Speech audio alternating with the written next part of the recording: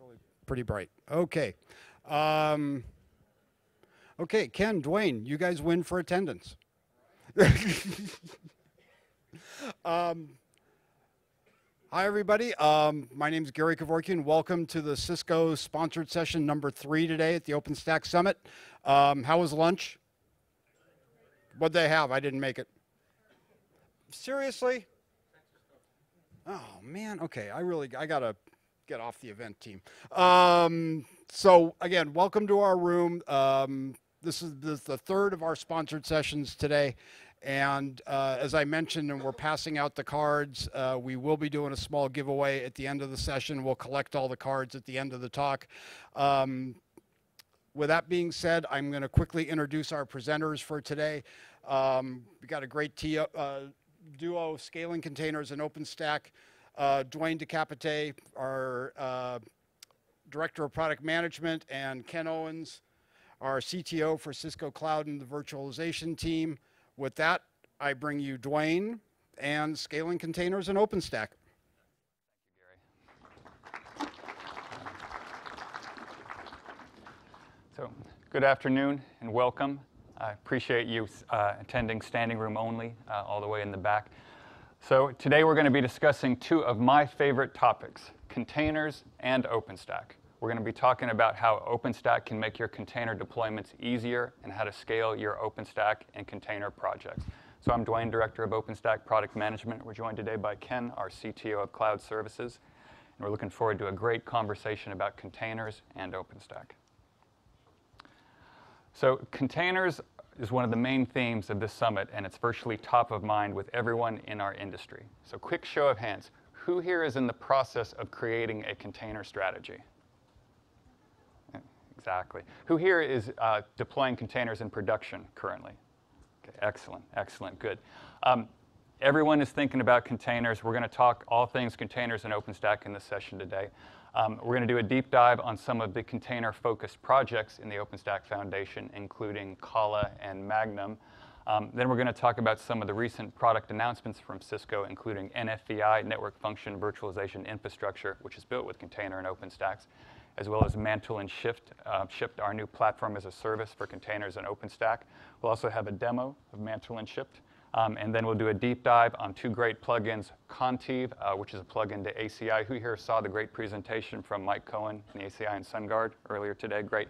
So Contiv is a plugin to ACI. We'll talk about that and do a demo, as well as Calico. Really nice layer 3 plugin. Works with Docker networking, works with Rocket networking, works with OpenStack Neutron and other environments as well. And then we'll close with a summary and a Q&A. But this is our session today. We're going to make it interactive. We're going to have some fun. And we're looking forward to a great conversation on containers and OpenStack. So containers have been around for a long time. I mean, actually since Unix in the 70s. I mean, namespaces, control groups. But it wasn't until a little company you may have heard of called Docker really made containers a household name. And they did some really good things.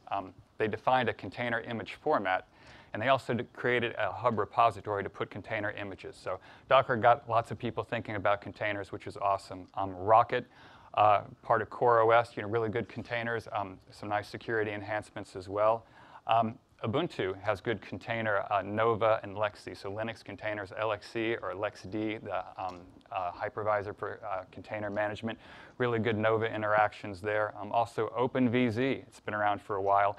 A good container and storage integration. This is Parallels, Virtuoso.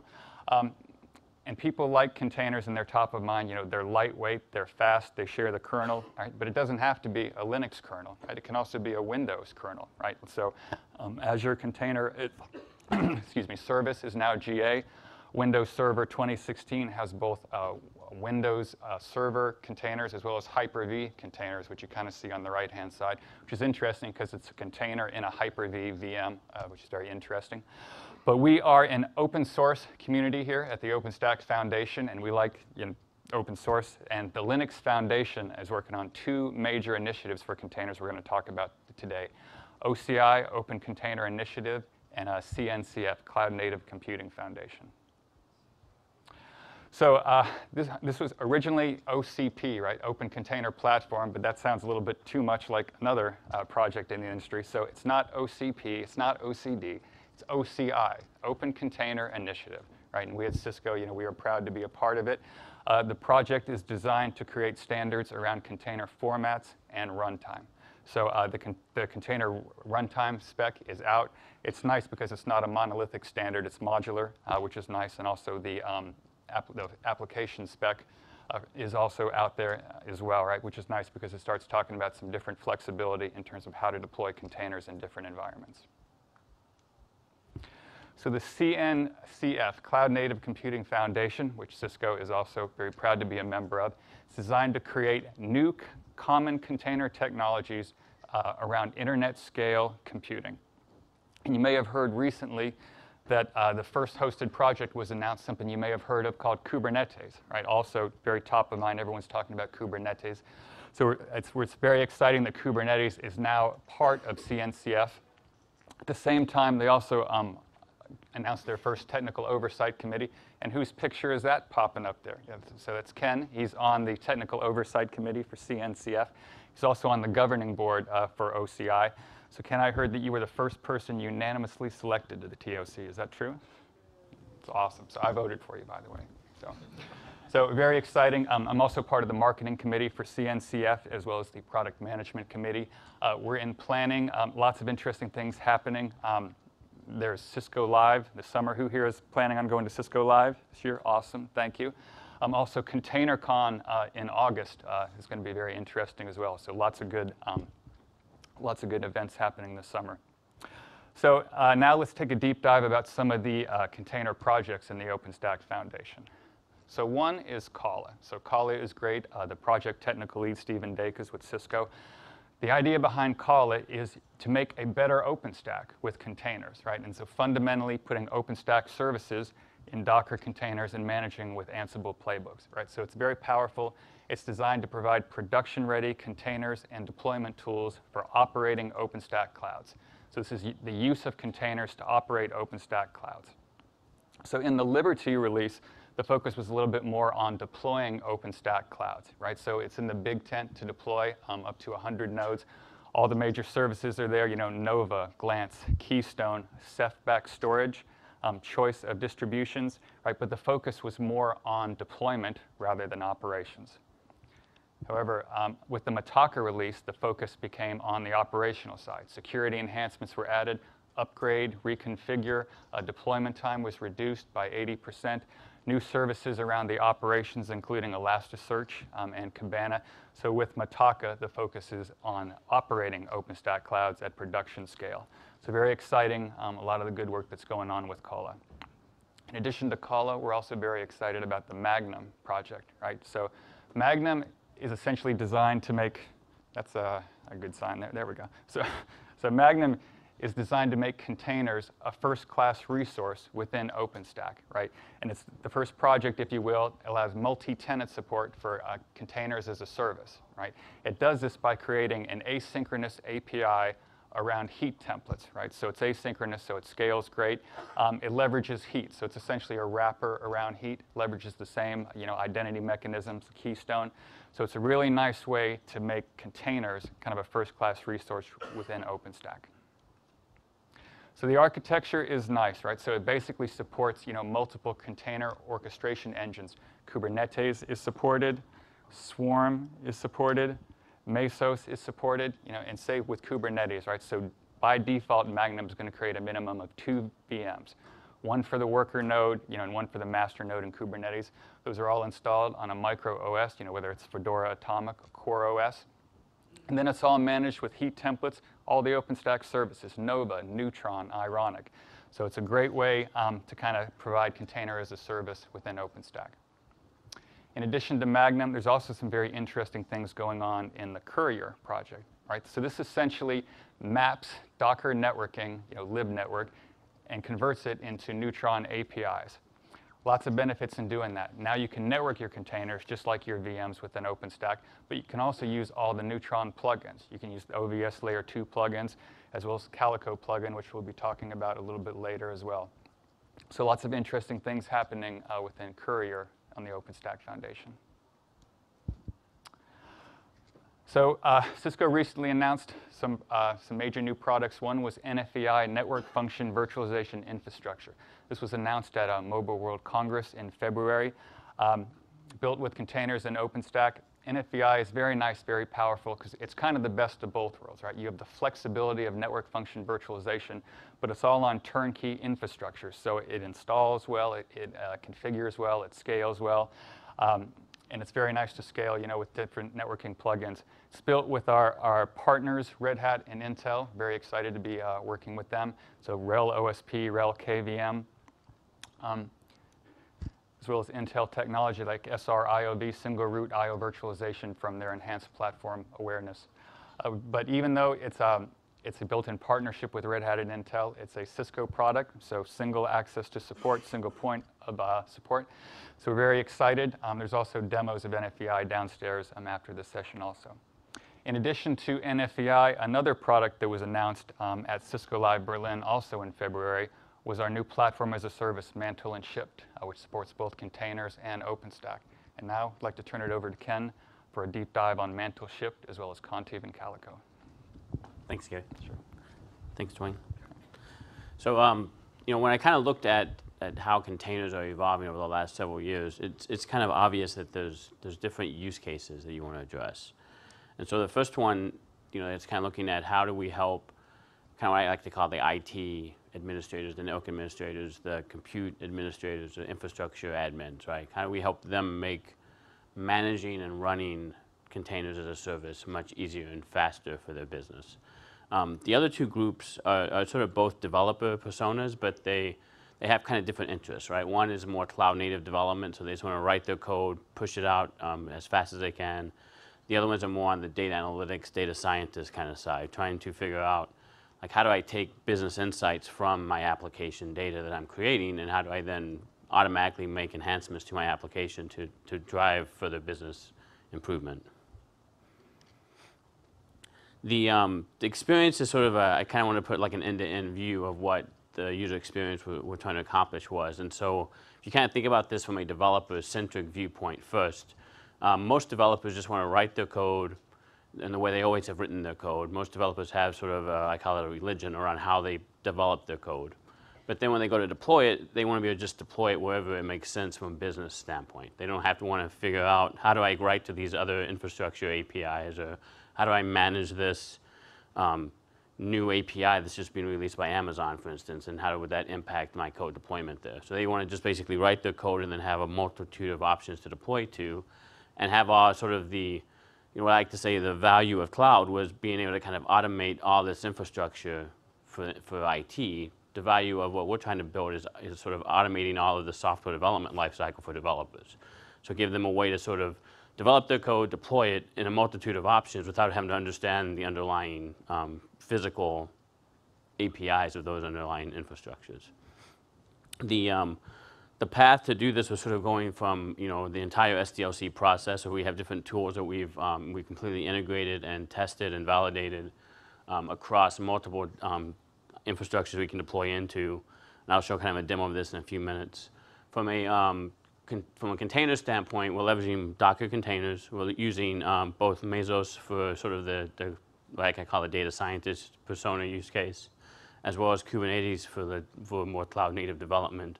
Although you can use either one in either case. You don't have to, just because you're doing data science doesn't mean you're going to leverage only Mesos. But most of the frameworks exist in Mesos for kind of the data type of applications. The other piece then was, is if you've deployed containers, it's pretty easy to get a Docker container deployed. It's pretty easy to like write your code to deploy into that container. But then if something goes wrong, it's not so easy to kind of identify where in that whole process of Marathon or Kubernetes did something break. And so we spent a lot of time kind of looking at how to enhance that visibility into the container deployment scenario, as well as the application service dependencies that sort of get created on the fly. Like when you scale up an application, there are dependencies that sort of get deployed underneath that scale up request that we kind of track those dependencies and make sure that all the services are up and kind of monitoring each of those services to see what their performance is like. And then we want to kind of feed all this back into the issue management system so that if there is a problem in the code, the developer can track that through the processes they use today. The key to the kind of the deployment piece of this is under the covers, and we call it Mantl, to kind of be the bedrock of microservices, if you will. We sort of looked at it more from not just a container infrastructure, but what do you need to sort of do an entire, management and maintaining of a new infrastructure for the data center. And so we have sort of a similar model as you would think. You have these control nodes and you have the resource nodes. We also have some edge nodes now to do kind of like load balancing and firewalling between different service boundaries. We solved the problem of kind of deploying this to a single node or a single data center, but our main focus was really on how do we deploy containers across multiple clouds. And so we spent most of our time kind of looking at and developing a way to make sure that when you create your application and you want to use a service that's in Amazon and a service that's in Google, you have the ability to create one application that leverages those two different services without having to deploy your application to either one of those clouds. And so we kind of take care of all that complexity and the networking needed to do that, and the service discovery that's required to do that, and all the enhancements in routing to make sure that you can route between these different clouds, all under the covers for the developers. They don't have to think about that or worry about that. The nice thing about Mantl, though, is if you do really care about that, we let you have access directly into Mantl as well. So you can go in and modify and clean up and kind of pre-configure what you want to have happen. So at Cisco Live a few months ago, we kind of launched, this is where we're at today with Shipped and Mantl. We're using Terraform as sort of that abstraction layer to the infrastructure. And so if you, for a lot of OpenStack is a good example. We have several packages that work with, with OpenStack versions and with, working with Magnum as a Terraform package just for Magnum, for instance. But if you also want to run across like public clouds, we want to support public clouds as well. And so we have support and Terraform packages for all of those, including vSphere. And so if you're running in a VMware environment and you're trying to make the transition to containers, we have a platform that kind of help you with that whole transition from VMware to containers. And it's not like an all or nothing. It's sort of this, I like kind of a hybrid DevOps model. You can continue to work in the environment you're working in today. You can add the capabilities that the cloud native capabilities are bringing you in the public domain and in your private domain. And you can bridge those two over time in a way that makes sense for your business. So this is what the interface for Shipped looks like. It's at ciscoshipped.io. It's very easy to use. All you need is a GitHub account. Right now, we're going to add some additional identity providers as our enterprise customers kind of ask us to add additional capabilities. But right now, it's mostly just GitHub. The mantra we have is build, deploy, run, and you'll see me kind of go through what I mean by that mantra in a few minutes. So when you click on that, sign in, if it's your first time signing in with your GitHub credentials, you have the ability to select private repos or public repos or both. If you're using an enterprise GitHub account, we also allow you to connect into your enterprise GitHub account as well through the same process. Once you go into build, the build use case, like I mentioned before, most developers have a way they like to develop. And so the goal was to make this as lightweight and as easy to leverage what they're doing today as possible. And so using kind of the 12-factor process for developing, we create a project in GitHub when you create a new project. With that name, you then go in and compose your project. And as you can notice, we have a bunch of different little, starter packages that you can use in your development. I can tell you the smallest of these is like, is Golang. The most, I guess, heavy of them is probably like the Python one we have. But they're all different packages you can use to do your development to kind of help you with the build pack and get started. We also give you access to, like if you want to get a Docker Hub image or you have your images in Docker Hub, we've connected into Docker Hub. So you can go into Docker Hub, search for an image that you want to use, take whatever parameters that that vendor has said you have to fill in to use that image, and we deploy that as part of your development environment that I'll show you in a minute as well. We also have added a few things like some Cisco technologies if you're using Tropo for like collaboration or using the APIC EM, which I'll show an example of Contiv a little bit later. We have the ability to kind of integrate with Cisco public APIs as well, so you can then leverage their API code within your development. Before I go here, when you go to deploy, it just opens up, you just open up a terminal on your laptop, and you just do a git command. It pulls in we automatically push that command. We give you a command to copy and paste. You paste it into your terminal, it pulls in the code. We're using Vagrant to set up like local VMs on your desktop. It leverages Eclipse plugins as well, so if you're using Eclipse, if you're using other development frameworks, it has integrations to pretty much all the popular development tools. So you just developed where you normally would develop, and then you just do a git push to push your code back up to GitHub. If you use an enterprise GitHub, you do a git push into your enterprise GitHub account. Once you do that, it goes back to this screen where it says that you've built your project. Now it's time to deploy it. And this is an example that kind of shows, I think, sort of the power of what we've tried to develop here, which is your building of your application is very dependent today on where you plan on deploying it in the future, right? And so what we try to do here is say you could have a staging environment that's maybe in Amazon. You could have a QA environment that's over in this private environment that you do your QA testing in, and then your production environment could be in Google. Right? We don't really care where you have all your different environments at, but most companies have different environments that they test and do QA and deployments in. And so your code doesn't ever change. It's just where you deploy it to is what changes. And there's ways to kind of set up these environments. And you can kind of define, if you want, how much CPU you want to give that environment, how much disk, and sort of what kind of ports you want to use. You can do this on a per container or a per service basis, if you will. And then we tell you where to deploy that environment. You can create new environments by just adding a new environment and entering in kind of the, like your credentials. We're using an open source security tool called Vault from HashiCorp that kind of securely keeps your private, your key pair in a vault, if you will. That's how they came up with the name.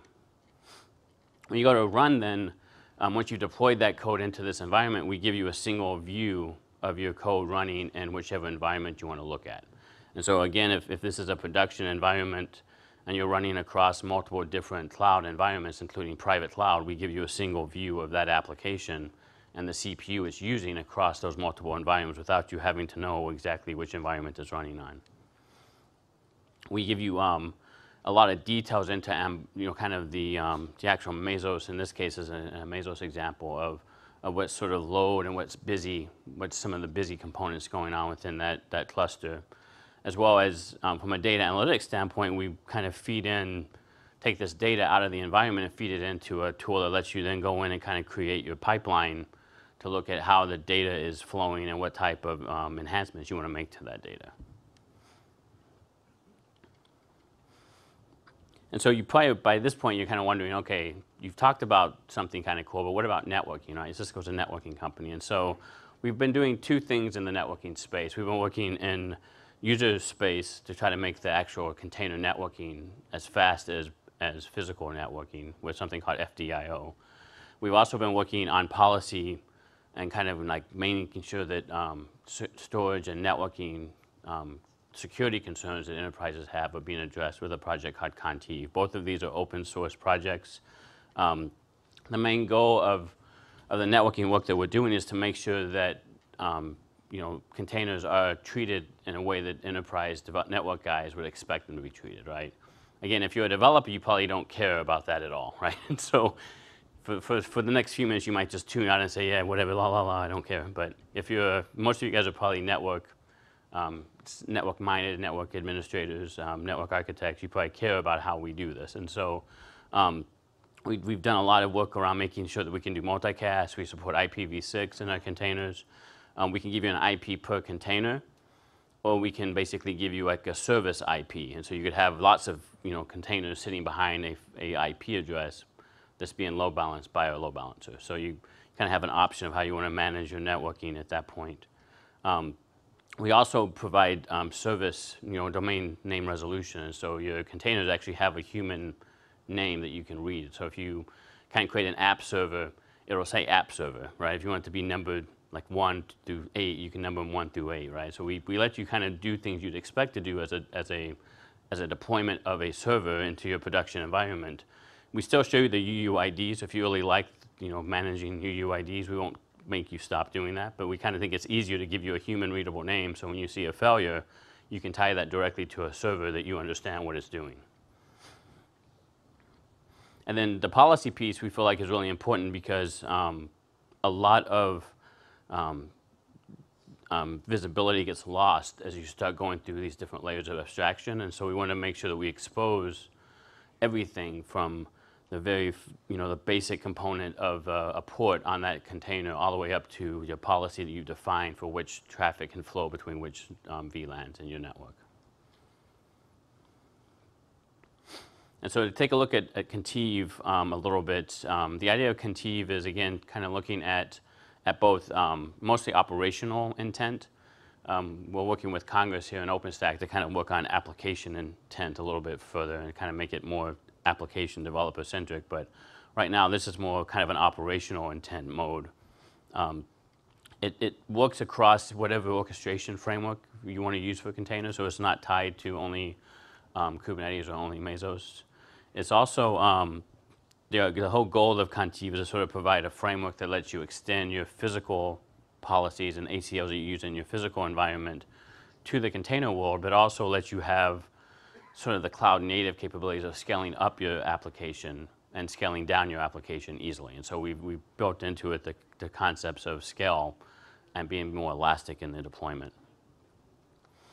It's very scalable at this point. It's about 10 times the scale of what we can do with VMs from a policy standpoint. And it basically leverages whatever underlying infrastructure you have. It doesn't have to be Cisco under the covers. And so I'm going to try to, this video was giving me a hard time earlier, so I'm going to try to switch over to this screen.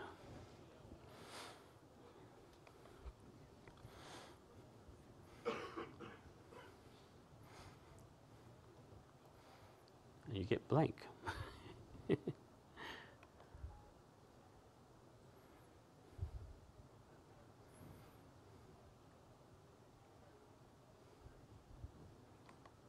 Gotta love, that's why you don't do live demos, and then it turns out you wish you had done a live demo.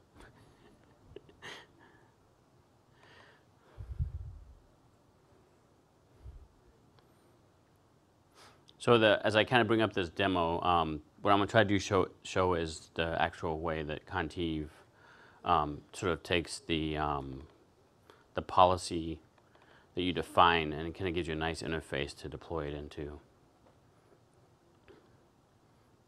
I was afraid it was going to blow up.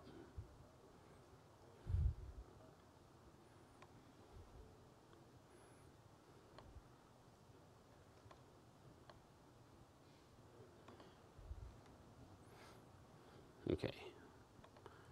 So it's primarily like the key points of Contiv is it's open source, it's applying policy across network and storage. It uses a kind of a blueprint is what we call it, but you can call it something else. You're going to have your web, your app, and your Redis database. You're using sort of the model on the right-hand side, what you want to deploy into, and be able to kind of deploy firewall policies that can be elastic. And so if you look on the, kind of look at the YAML file, it's a very basic file. We have a nice little user interface that is a web-based interface that you can log into. You can kind of see that it's running VXLAN.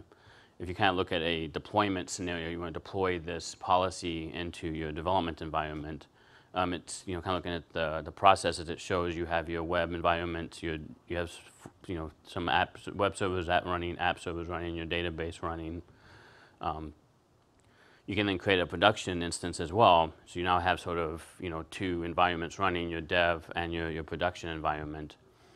And you can look at the graphical interface now will kind of show you when you look at your applications, you have your dev group for web app and database. You have policies defined that allow traffic from web to the private network and from database to the private network. You then kind of look at, these are like the dev ones. You also have production ones. And then they asked to kind of scale up. So you saw, in a few minutes, you'll see a screen that shows the number of services spun up from 3 to 4, and you can basically stop it all and bring it back down, and it'll show in a minute when it stops it shows that all of those application servers we just showed you are gone.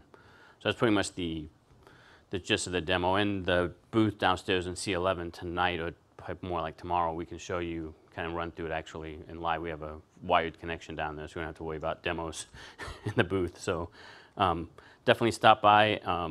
I can show you both Mantl shipped and the Contiv stuff in the booth. Anytime this week you want to see it live, not like a recorded like that. So the last thing I wanted to kind of cover was then, Dwayne kind of mentioned Calico a little bit earlier. And we also have demos of Calico we can show you downstairs as well, live. But the idea of Calico was, it was one of the first projects that supported sort of an overlay networking for containers. It supports most of the major platforms, and it's kind of like this vRouter mode, right? So it's not going to really, it connects with Live Network and CNI, so it's pretty good from like an OpenStack model standpoint with Neutron. It worked really well with what we were trying to do early on before we started kind of doing more with FDIO and Contiv.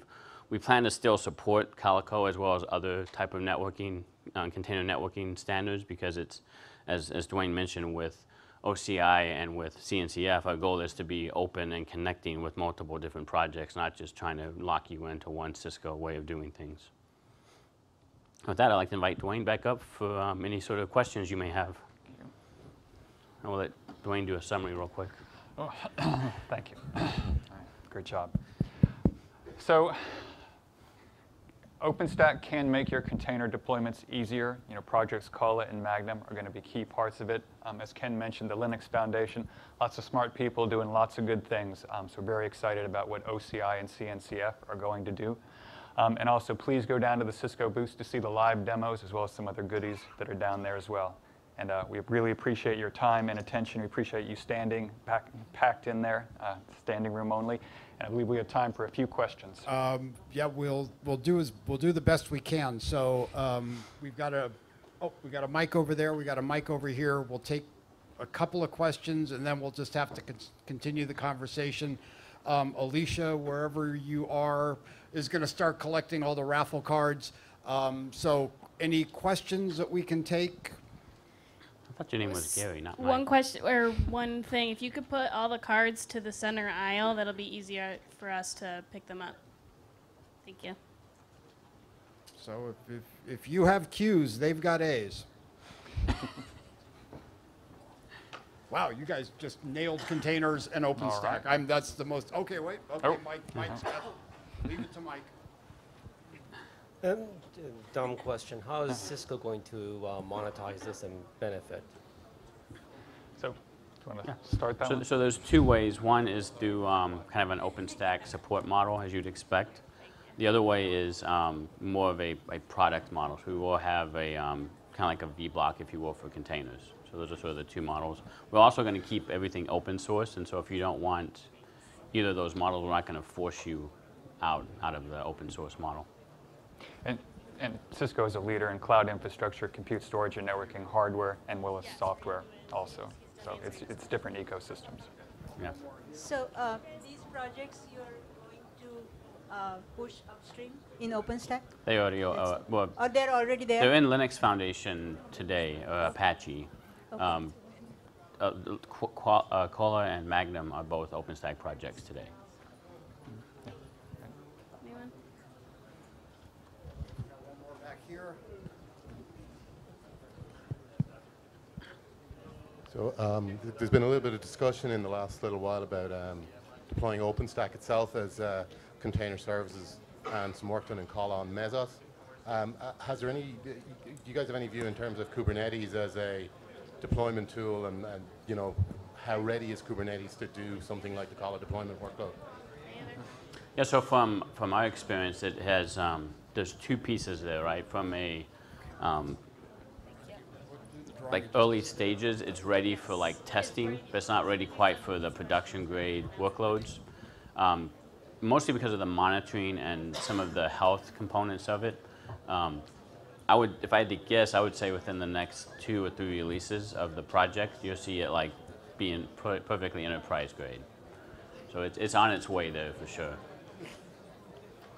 And it's moving much faster than I ever thought it would move. It seems like every new release has like a ton of new capabilities. So. Right.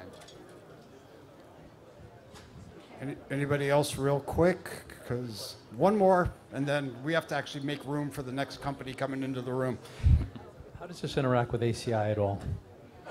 So Contiv plugin interacts directly with ACI. So you create your policy in ACI, and if it sees Contiv there, it'll deploy directly to Contiv. Right. And then within OpenStack Neutron, right, so there's ACI plugins, there's group-based policy plugins, as well as Nexus VLAN-based plugins that include the 9000. Sure. All right. Well, thank you, everybody. Thanks, everyone. I'm going to have, okay, Dwayne or Ken, one of you is going to pick the lucky winner. All right. And I got news for you. Your odds are going up as everybody's leaving because the winner must be present. Who wants a snap? Oh, wait, there's more. You can't have one. Wait, hang on. All right, there's more. Okay, a couple more, couple more. You got to mix them up again. There, All these late there we go. comers. Hold on, There we Dwayne. go. There we go. All right. All right. That's it. Okay, okay, couple. There's always one. There's always one in the crowd. I think you confused him when you There said we your go. name was Mike. All right. Go ahead, Ken. I got to be nice to him. He's my boss.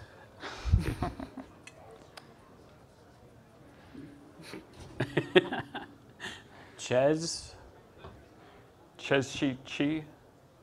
Try. from CHT. Yeah. CHT. There we go. Right here. All right. Congratulations. Congratulations. Congratulations. Thank you for coming. Okay, thank you.